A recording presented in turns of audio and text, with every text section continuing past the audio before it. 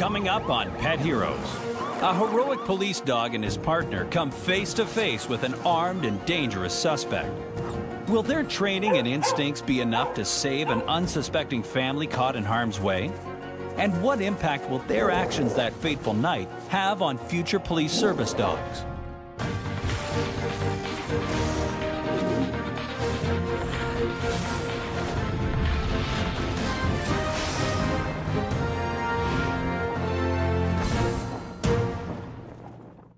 Hi, I'm Jason McCoy, and welcome to Pet Heroes. Our pets often leave lasting impressions, and their legacies can live on long after they're gone. Well, let's look at the extraordinary story of a police dog named Sear, whose life and legacy continues to impact future generations of service animals.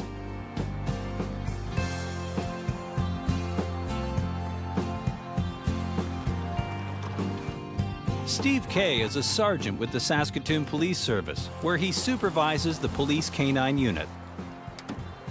As far as he's concerned, there's no better place to live and no better job to have. Good boy, come on, bud. I've been doing this for 14 years. The animals are amazing, and I'm trying to think of the last time I went out with my dog and he didn't show me something new. I'm pretty privileged to have the job that I have. Police spend months training dogs before they are ready for active service. And these loyal animals bring special skills that make them an irreplaceable part of a frontline law enforcement team. There isn't an instrument out there we can buy that can help us track an offender from a crime scene to where he may be hiding. The number of officers, for instance, it would take to search a large warehouse for a perpetrator hiding inside that warehouse is massive. A dog will clear in no time at all. Finding small articles, concealed narcotics, I think their importance is tremendous. Officer Kay is currently training his 5th dog since joining the canine unit, a German Shepherd named Bear. Each dog has its strengths, and each one captures a piece of his heart. But there's one dog whose star will always shine brighter than the rest, and his name is Sear. We almost didn't get Sear. The breeder we went to was just outside of Edmonton in Sherwood Park, and I was very new to the team. Officer Kay and a more experienced trainer visit a dog breeder's kennels early one morning in the spring of 1998. Alone at the kennel, they spend some time with a group of young German Shepherds who are happy to greet them. The senior trainer's eyes immediately land on Sear. The pair leave, but return when the breeder is available and ready to meet with them. You know, she brought dogs out that we could look at that were available for sale. I was just new dog handler, you're overwhelmed. Hey, they all have fur, right on, I want one. But our trainer said, you know, there's one dog that you're not showing us. Our trainer saw something in him, whether it was his drive or how he presented himself, and the breeder said, oh, and he's not for sale. Sear, as it turns out, is the breeder's personal dog and her daughter Jacqueline's best friend. But even at the young age of 5, Jacqueline knows her buddy was born to track down bad guys and protect the innocent. After Officer Kay promises to take good care of Sear, Jacqueline agrees to let him go. Officer Kay brings Sear home to meet with his own children, daughter Erin and son Taylor. Sear is Dad's new work partner, but he quickly becomes a beloved member of the Kay family. A lot of people didn't think he was a police dog. He's a beautiful, beautiful German Shepherd, just absolutely gorgeous animal. Very gentle, very quiet. He was more than content to hang out with the family. If you met him in the yard, you would think there wasn't an aggressive bone in his body. He was a fantastic dog. Sear was a great pet. He was just caring and nice and cuddly, and he'd come in the backyard with us, play around. Like, he would just go and go. He was just great.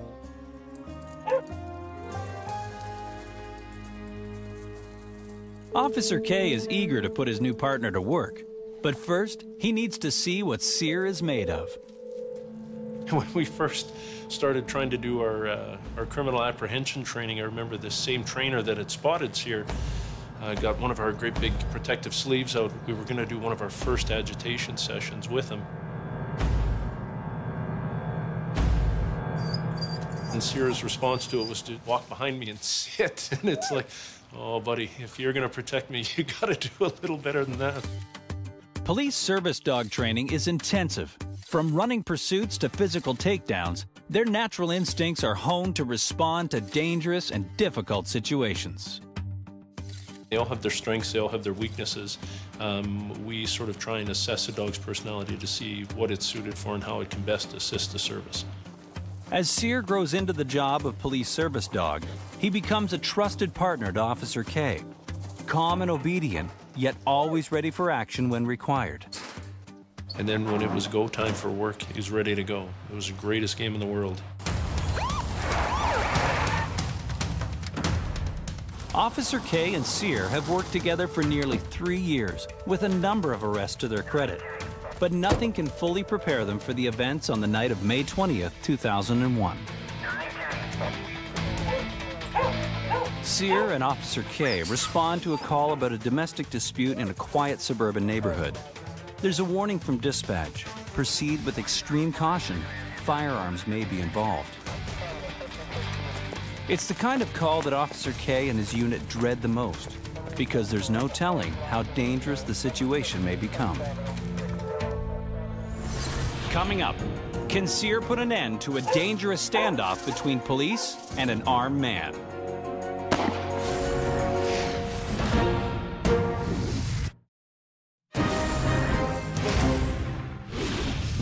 Saskatoon police officer Steve Kay and his canine partner Cyr respond to a domestic call involving a firearm. They arrive on the scene and quickly get to work. We were going to set up a containment around the residence just so that we could secure the neighborhood, ensure the safety of the neighbors, and call the individual out of his residence to us, so he was on neutral ground. Just as police are getting into position, the suspect makes a surprise move. Garage door in the house opened, and the suspect's truck came out of the garage.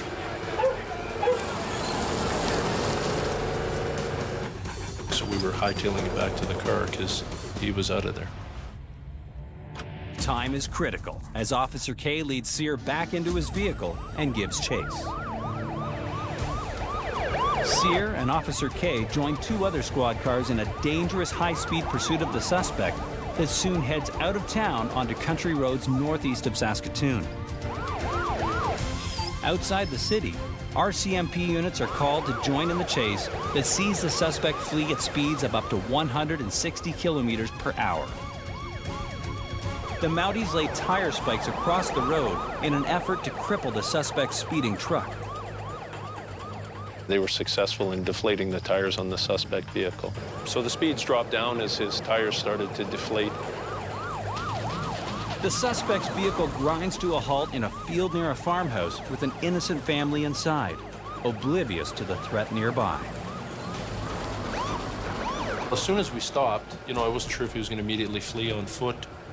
It's a wild card. We have no idea what's going to happen at this point. The suspect is a recently bankrupted businessman who has been served an order barring contact with his wife.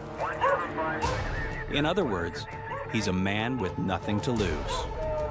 And it was at that point that he exited the vehicle and we all saw that he had a handgun in his hands. Officer K and his colleagues know they must not let this ticking time bomb get to the farmhouse. Cyr is poised and ready for action. All his training and work with Officer K over the past 3 years is coming to bear in this one risky moment. Cyr knows exactly what to do, but what he cannot know is that the silver object in the suspect's hand presents a lethal danger. Initially, we took a position to cover up. Once we saw that there was a firearm involved, I was holding Cyr here, and he was kind of peeking around the front corner of the car. It was important that the dog, have an idea, a visual observation of the suspect.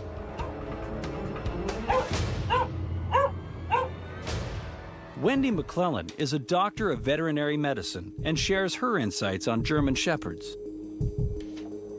German Shepherds as a breed are very strong, versatile, very courageous, loyal, and they also have a very high prey drive. They get excited. Their work is fun for them. His only focus is getting that criminal down. That's what he's been trained for. That's what his handlers told him to do. He's waiting for the signals. He's gone through this 1,000 times in training. He's prepared, and he knows that this is a real deal. The suspect says nothing, and no one has a clue what he'll do next.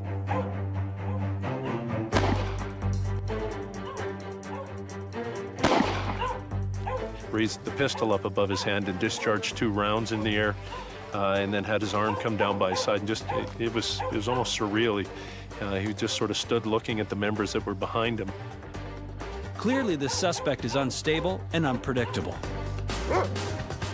Acting as if the police are powerless to stop him, the suspect turns away and heads toward the house, making a bad situation even worse. We can't have these people be put in jeopardy by allowing that individual to walk to their residence. As the suspect turns his back to the police, Officer K knows that it's now or never. There was a pretty small window of opportunity there where he wasn't facing us. I thought Cyr might be able to help us.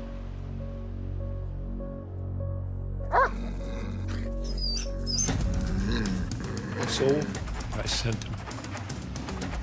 And he took off as fast as he could. Cyr is only about 10 meters from his target when the suspect turns and fires. Cyr doesn't even break stride.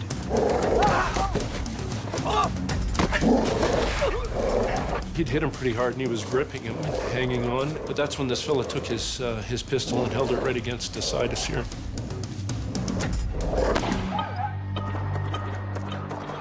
The police have no choice but to return fire. They converge on the man, desperate to disarm him before more damage is done. I remember handcuffing him and getting the gun away from him and turning and looking and seeing Cyr laying at the feet of a female Mountie at the side of the highway. That wasn't good because he shouldn't have been laying down at that point. With the gunman disarmed and restrained, Officer K checks on his partner. Yeah, he was in bad shape. I learned after that first round.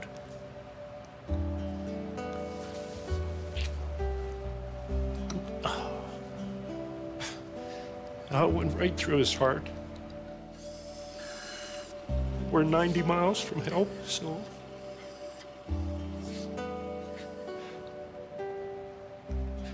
Just, held him while he died.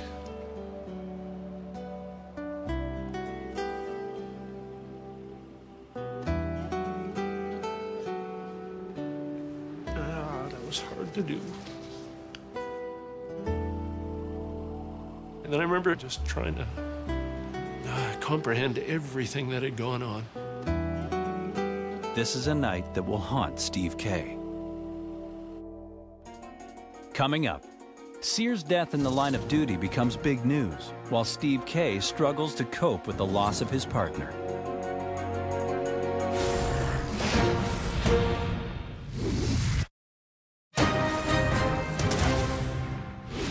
Officer Steve K and his canine partner Cyr are called to a situation involving an armed gunman. During an heroic takedown, Cyr is shot and fatally wounded. News of the incident spreads like wildfire. Our top story, a high-speed chase involving police. Police has resulted in the death of a canine officer named Cyr. Cyr's heroic sacrifice has been met with great sadness in the Saskatoon area. Officer K recalls going home the next morning as one of the most difficult and lonely drives of his life. It seems to me Aaron might have come running out to the car to let him out of the car. And it's, geez, Squidge, I don't know what to tell you. I got to talk to you inside. And I knew from there, I was like, something isn't right. So went inside and he told us, yeah, what happened. It was hard. After 3 years as a dedicated and loyal partner to Officer K and a beloved pet, Cyr's tragic death hits the entire family hard. I remember we had a big set of windows that overlooked our backyard, and you could see Cyr's kennel from there. Oh, guys, he's not coming back, It's tough. It made me feel very, very sad. Like, it wasn't even real. Like, did this really just happen? Like, he was just here. It was really hard to deal with the loss of him because he was like a family member. It affected my dad greatly, I think, because he worked with him every day. They were partners together. I gave some hard thought that day pulling the pin. So just too much. Meanwhile, Sear's tragic death is met with an outpouring of support from the citizens of Saskatoon. Steve Kay may have been Sear's handler, but Sear was Saskatoon's dog. What begins as an outpouring of grief and condolences soon grows into a flood of community building. In the obit that was published in the paper, we asked if people would, instead of sending cards, flowers, or anything like that, just make a donation to the SPCA. The community is so touched by Sear's sacrifice that donations begin flooding in. They even build a park and dedicate it to Sear's memory.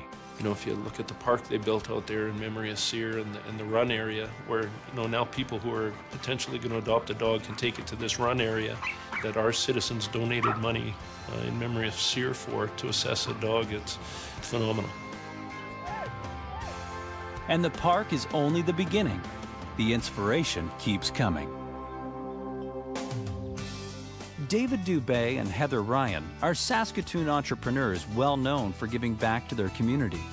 They're also big animal lovers who are especially troubled by Sear's shooting.